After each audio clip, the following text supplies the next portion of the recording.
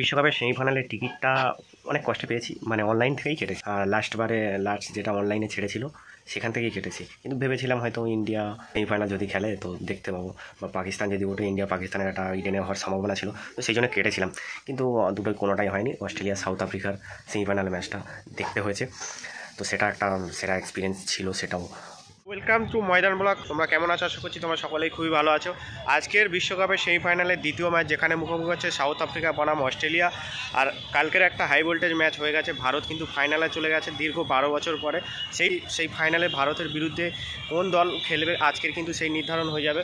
আজকের যে টিম জিতবে, সাউথ আফ্রিকা অস্ট্রেলিয়া যদি ফাইনালে চলে যায়, কিন্তু একদম একটা ভালো উপভোগ্য ম্যাচ কিন্তু ফাইনাল আমরা দেখতে চলেছি 2022-এ। তো আজকের ম্যাচে কী হতে চলেছে সেটাই আমরা দেখো। সেমিফাইনালের টিকিট কেটেছিলাম আমি একটু অন্যরকম ভেবে, যেন একটু অন্যরকম ম্যাচ দেখবো, ভারত হয়তো সেমিফাইনালে খেলবে। তো সেই আশাটা হয়নি, পূরণ হয়নি। তো সাউথ আফ্রিকা বনাম অস্ট্রেলিয়ার ম্যাচটা দেখতে হচ্ছে। আর সমর্থক যদি বলো, ভালোই সমর্থক কিন্তু মাঠে দিকে আসছে, আর আশা করছি ভর্তি থাকবে খেলায়। হ্যাঁ, অলমোস্ট আমরা যখন ঢুকে যাই তখন কিন্তু 6 থেকে 7 ওভার হয়ে গেছে। তো আমরা যখন ঢুকি তখন কুইন্টন ডিককের আউটটা সেই সঙ্গে সঙ্গে হয়েছিল, কিন্তু সেই মুহূর্তটা ক্যাপচার করতে পারিনি, কারণ ওয়ার্নারের একটা দুর্দান্ত সেলিব্রেশন ছিল। তোমরা হয়তো যারা টিভিতে হয়তো দেখেছো, সে একটা দুর্দান্ত সেলিব্রেশন কিন্তু ওয়ার্নারের ছিল। আর তারপরে ক্লাসান কি একটা আউট ছিল মোটামুটি।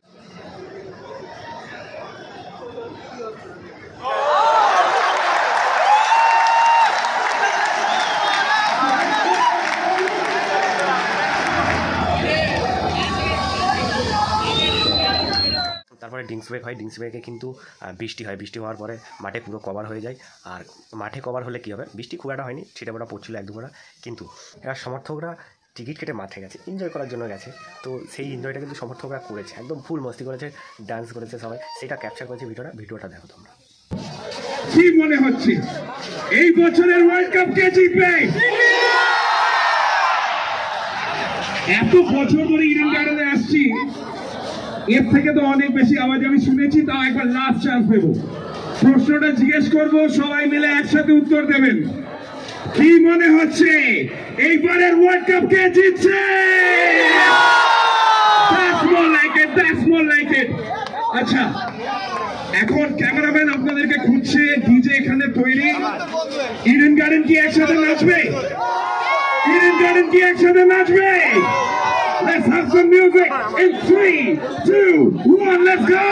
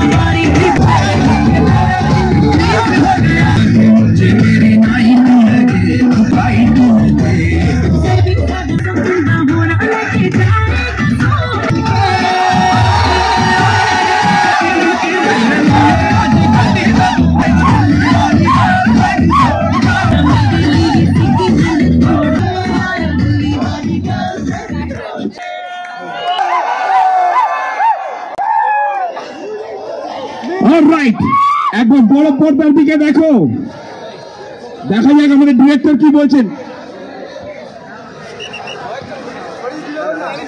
বড় পর্দার দিকে চোখ থাকুক। Something special that only Eden Gardens does. Something that we've grown up towards my right. Everyone in this vicinity, get ready. Justin Wave coming up in 3, 2, 1. Let's go! Go, go, go, go, go, go, go, go, go, go, go! আরেকবার শুরু করবো। I don't think the people over there have been able to pick up. Right, it's now time for Justin Wave. We are going to all do it together. I want the energy of Eden Gardens to come through. Let's go! ডান দিকে এগিয়ে চলো। G block, H block. কোথায়? ঠিক আছে, you know this side. Everyone in this block D তে যারা আছো, আমার চাই একটা জাসন ওয়েভ। শুরু করব আমরা, যাব তোমাদের দিকে। Get ready. All right, people over here. You know the drill. 3, 2.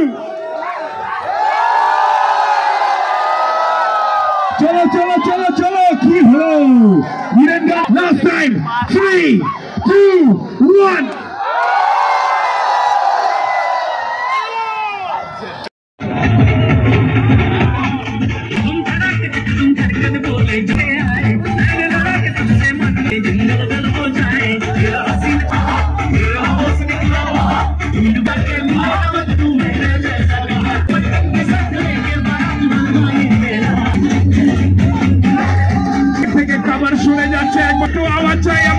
ওয়ার্নারের সেই পুষ্পা গানের যে ওয়ার্নার মাঠে থাকলে কিন্তু এই গানটা এমজে যারা থাকে অ্যাকচুয়ালি তারা কিন্তু এই গানটা চালায়।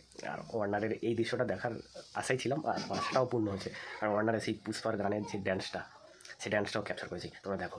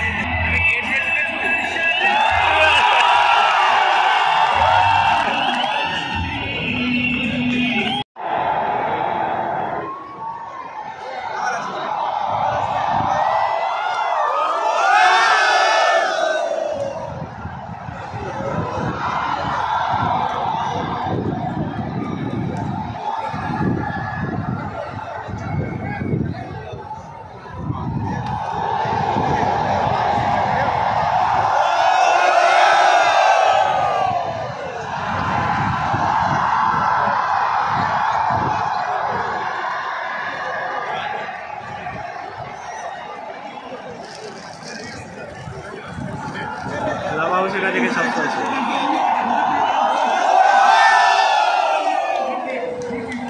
অস্ট্রেলিয়া কিন্তু ফুল ডমিনেট করে খেলেছে। একমাত্র মিলার যে টিকে রয়েছে দাঁড়িয়েছিল, মিলারের সেঞ্চুরি, মিলার কিন্তু 100 করে সেঞ্চুরি করে মিলার। তো মিলারের সেই সেঞ্চুরির দৃশ্যটা তোমরা দেখো।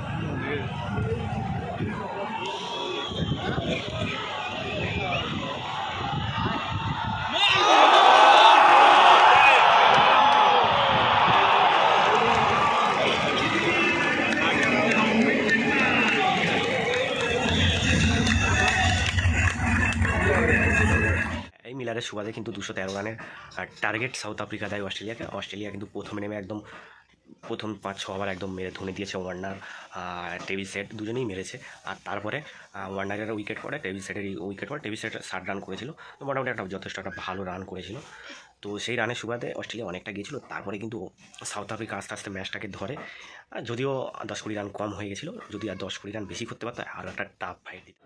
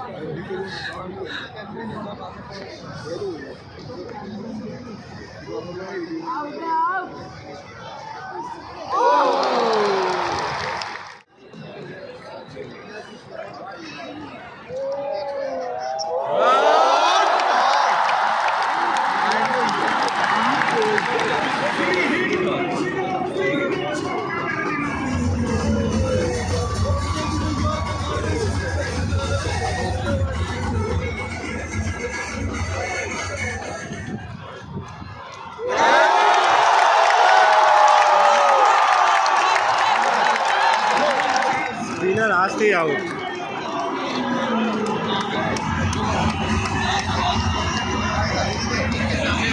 স্পিনারেই কাজ করবে।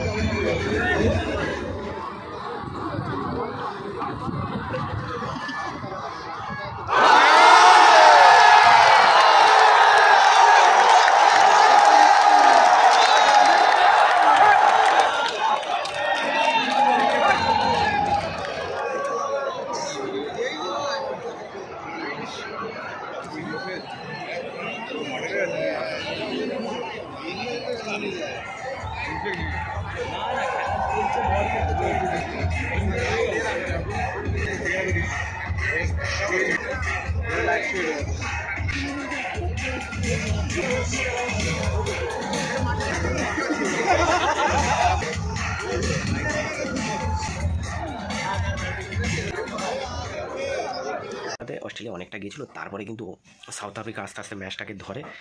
যদিও 10-20 রান কম হয়ে গেছিলো, যদি আর 10-20 রান বেশি করতে পারতো আরও একটা টাফ ফাইট দিতে পারতো।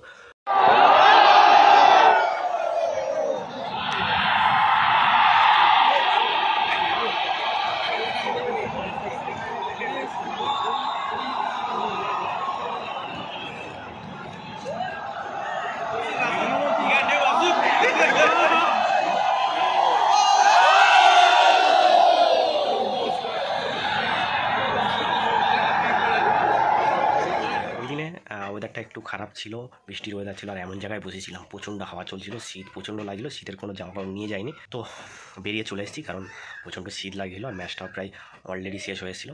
তো ভিডিওটি ভালো লাগলে অবশ্যই লাইক করে দেবেন, কমেন্ট করে জানাবেন, সাবস্ক্রাইব করে দেবেন নেক্সট ভিডিওর জন্য। দেখা হচ্ছে পরের ভিডিওটা। টাটা।